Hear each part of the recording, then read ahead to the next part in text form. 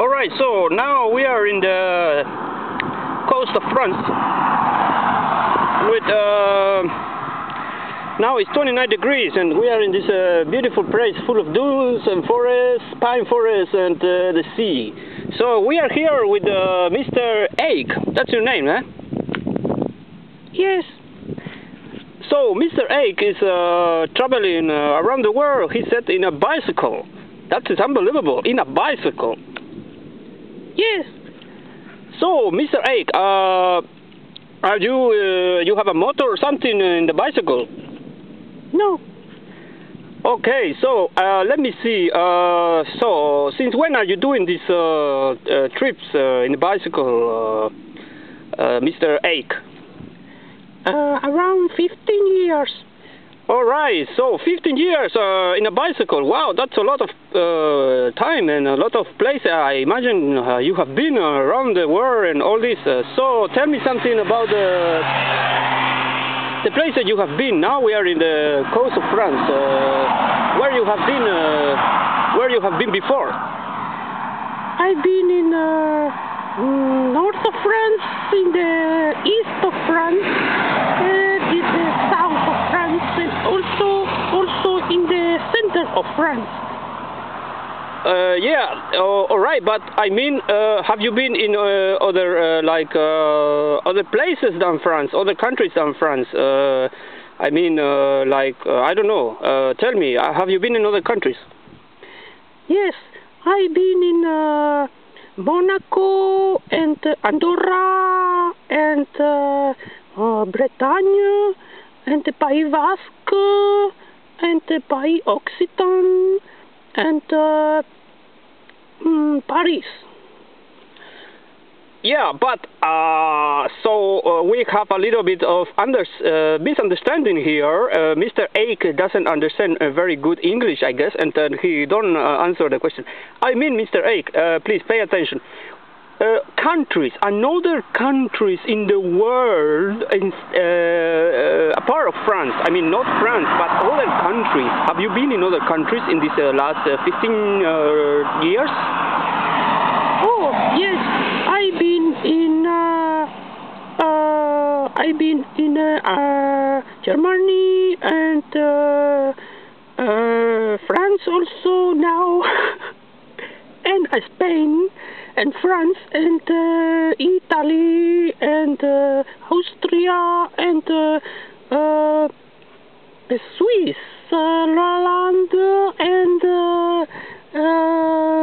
I also was last year before I was in Finland and Sweden and Denmark and before that I was in China with my friends and other friends.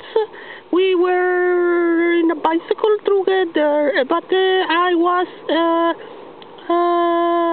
went alone to Tibet to bike. Oh, so you were in Tibet, in the high mountains. Oh, wow, that's really impressed, ladies and gentlemen. This tiny little piece of man with his bicycle, he was in Tibet, in this big place. So tell me something about Tibet. Did you like it? Yes, I like it. I was very happy there. I want to become a Buddhist monk, but Buddhist people told me, for me it's not possible because I am too thin. And Buddhist monks are very fat. So I dress usually with the black and green, and the Buddhist monk dress with a dark red, you know. So it was not possible for me to become a totally monk. So I started to meditate by myself when I was going up the mountains with my bicycle and my dog. Wow, did you have a dog also? Yeah, I have a little dog, very little, who also want to become a monk, but he couldn't, and he finally didn't. So I went to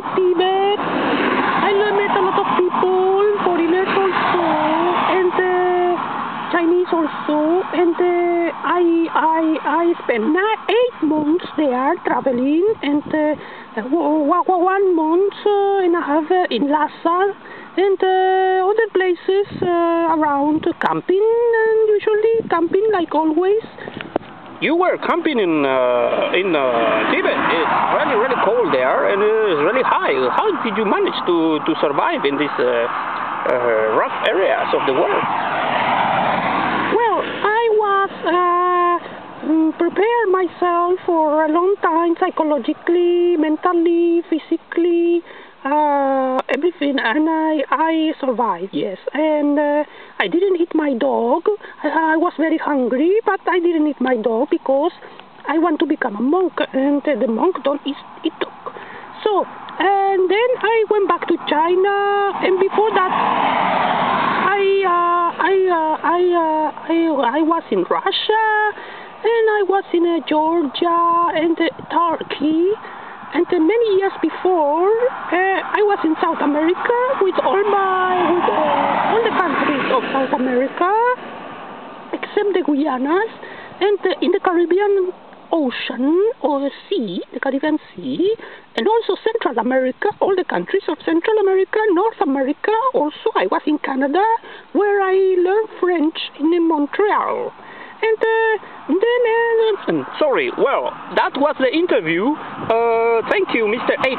That was the interview with Mr. Ake, a famous celebrity. Well, not so famous, but a big, well, not so big, but, important, okay, let's say a simple man who is traveling around the world in his bicycle, who... he repaired himself and managed to do a lot of things and go every place. So I hope you are enjoying this conversation with Mr. Ake. And the next week we have another interview with one of the most famous every week, every Wednesday. We have this interview with the famous people in the world. And next week will be Mr. Pachuma. Yeah, Mr. Pachuma has been digging a hole in Ecuador for about 20 years, and he have a lot big story to tell us. So thanks for listening, and see you next week at the same time and the same the different place. Sorry, and with the interview with the most